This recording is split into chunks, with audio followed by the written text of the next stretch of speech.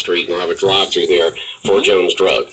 Yes. It'll be interesting to see who moves into that location where they are right now, the intersection of Macon and Cherry Street. It's going to be Fatback Tees.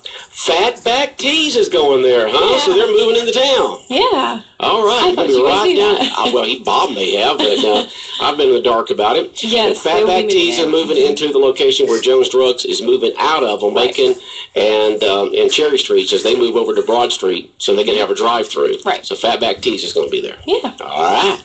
So, a lot going on. Yeah, Toy Drive, don't forget that. Yeah, the new parking lot looks awfully nice, too, across from Cafe.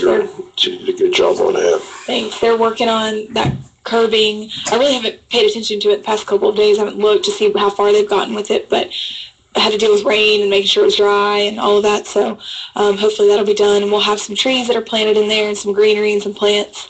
So it'll look nice. And one thing you want to emphasize again, you have those signs up, but people need to realize when you travel downtown, pedestrians have the right of way. Inside those pedestrian crossings. You have to be stopped and let those people cross the street. Bob, by the way, Wayne County, there's going to be a little surprise down there. We got a new sign in, actually. We'll see. We're kind of taking bets in City Hall, see how long it lasts. But we have, it's a bigger, larger sign. You see them in some of the bigger cities. That it actually goes in the center of that line of the street. And so I'm sure it'll take one car to hit it, because I know even turning in, you've got to make kind of a wide turn. But there will be, it's a stop for pedestrians. I mean, it's a pretty big sign that will get put up probably next week when we get back, that it goes in the center of the street. Oh, you going to put a sign on the center of Cherry Street? Well, I'm not, but our street department is. But it's and it's something that the mayor and city manager and the commissioners kind of talked about. People have got to slow down. So, and I know Bob and I think we actually got to walk across there, and so I think it's because the train was there. That's why they were stopped. But people still aren't stopping. If you're going through downtown Jessup and you have pedestrians inside the crosswalk. Oh, I know. Well, I'm like, you're going to stop. I was like, I'm not sure.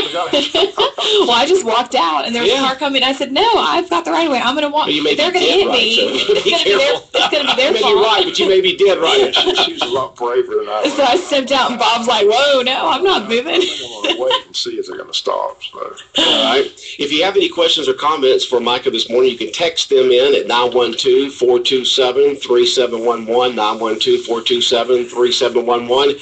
Micah, get your voice ready again. Could you please, this is text in from Nicole, could you please give the dates of the downtown Christmas activities? Yes, all of them, I guess. Well, let's start with tomorrow. Okay, so tomorrow, well, I don't know what the date is on that. But do they want the dates or everything? Okay, tomorrow Thanksgiving, the downtown merchants, most of them will be open from 4 to 8 p.m. Right, and then Friday will be regular business hours, Black Friday, regular business hours, and then this Saturday is Small Business Saturday. But then Christmas is Thursday, December 3rd, is our tree lighting ceremony, so we've got a lot going on then. Friday, December 4th, we'll also have Santa, Mrs. Claus, carriage rides, and the live nativity. Saturday, December 5th, will be the Jingle Bell Run, Christmas crafts on the Chamber Lawn, Santa, and the Christmas Parade. So there's a lot going on that Saturday. And that's the 5th. And then December 12th, we have Breakfast with Santa, carriage rides, and Santa and Mrs. Claus. And then Saturday, December 19th, is Santa's last visit from 10 to 12. So those dates I'll have posted on the city website, and then we'll also get them up on Downtown Development Authority's Facebook page. Okay. So we'll make sure, and we'll have, of course, we always have an ad in the newspaper, so those will go up in the newspaper as well. So people know what's going on. I'm sorry, Bob. Somebody wants to say thousands will go through that live nativity scene again. That was just a great event last year, and just really asked at the Christmas season. So hats off to those people who put that together. Yes, and they will only be doing it that Thursday the 3rd and Friday the 4th. So don't forget. And they're there for a while. They're there for a couple hours from 6:30 to 9. So the 3rd and the 4th. That's the only time they'll be there. All right, folks want to know, how will the big floats be able to turn from Broad Street if a sign's there in the middle of Cherry Street? That's a great question. Will it be a sign that can be, like, we could probably move it easily instead of just down? Or we can maybe wait until after the parade is over, and then we'll put it up. I'm sure they would have a way that they can put the sign in and take it out easily for occasions in downtown Jessup, as just sticking it down the asphalt and having to cut it out. That's a great question. I hadn't even thought about that. Okay. So that was another question that just came in. So awesome. I'm sure they've got a plan for that. Yes, we'll talk about that. I'll bring that up.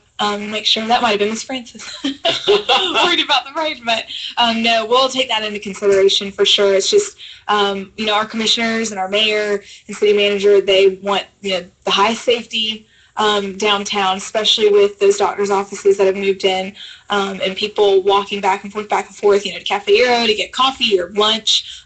There's a lot more traffic going on down there, and so people just need to slow down. I still have seen, in the couple days that I've been walking downtown, people flying through. Yeah, I just can't believe it when we fly through Cherry Street when you got folks trying to back out. Yeah.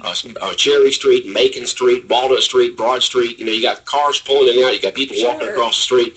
You really need to slow down. And people fly through and then fly over the railroad. I'm like, oh gosh, it's like through the car, but yes, just slow down. Slow down. All right. Well, Micah, we do appreciate you coming in this morning and telling us what's happening in downtown Jessup starting tomorrow with all the merchants throughout the area all the way up to Christmas Day. Yes, thank you. And everybody have a great, great happy Thanksgiving. All right.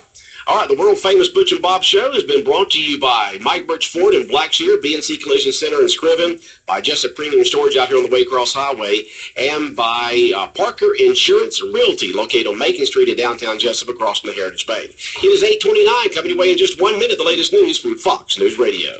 It's that time of year again, and the holiday rush is on at your Sears Hometown store in Jessup with amazing doorbuster deals this Thursday from 6 p.m. until 11 p.m. and Friday from 7 until 7. You'll find aisles and aisles of doorbuster savings, including 55% off a Craftsman 230-piece mechanic tool set, just $89.99. And save 40% or more on name brand appliance doorbusters too. Check out these unbelievable doorbuster deals. A Kenmore front load lot repair for just $799, a 57% savings.